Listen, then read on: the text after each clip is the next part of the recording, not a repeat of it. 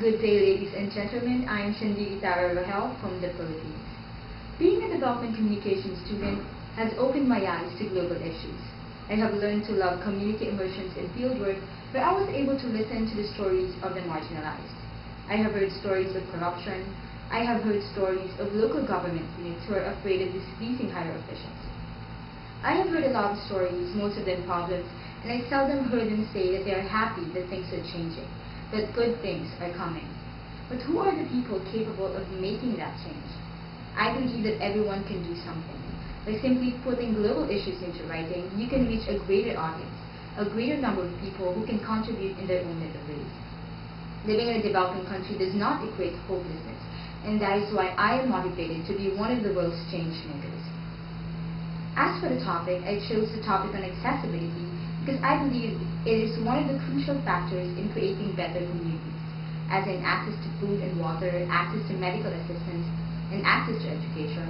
And moreover, accessibility may be a significant factor in creating better international relations and cultural exchange, as in access to technology, access to global education, and access to international or interregional partnership.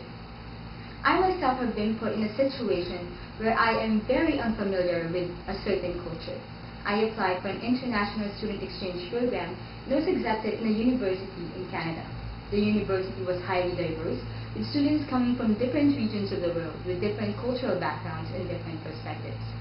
That was my first time outside of the country, and there was a mix of excitement and anxiety.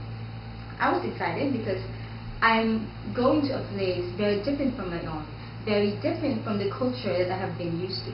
But at the same time, I was anxious because I was afraid to be different.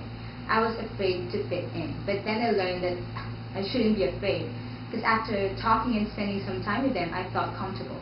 And I learned that our presumptions about other cultures are most likely wrong, because we might have been influenced by mass media.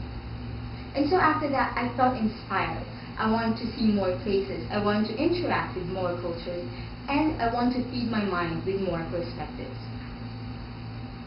And I believe that this is what the youth should be able to experience, a global education.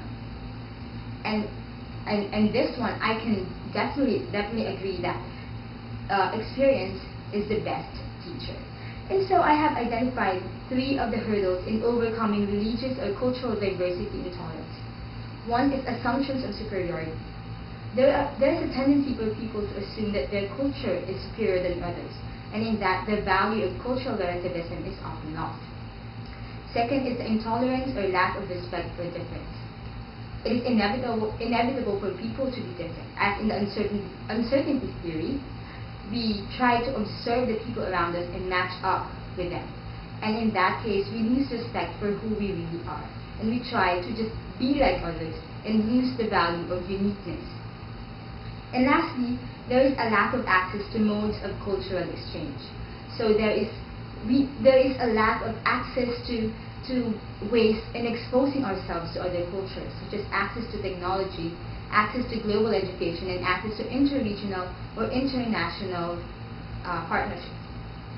And so I have identified here 3 possible ways we can do to overcome these hurdles. First, aside from addressing these accessibility issues, we should also promote intercultural programs or events, not only for the youth, world leaders, and prominent personalities, but also for other community members. And lastly, we should develop more social marketing strategies that address cultural understanding. And I would just like to say that I am glad that there are organizations that encourage the youth to be active members of the society and encourage the youth, motivate the youth to be the ones to try to change the world.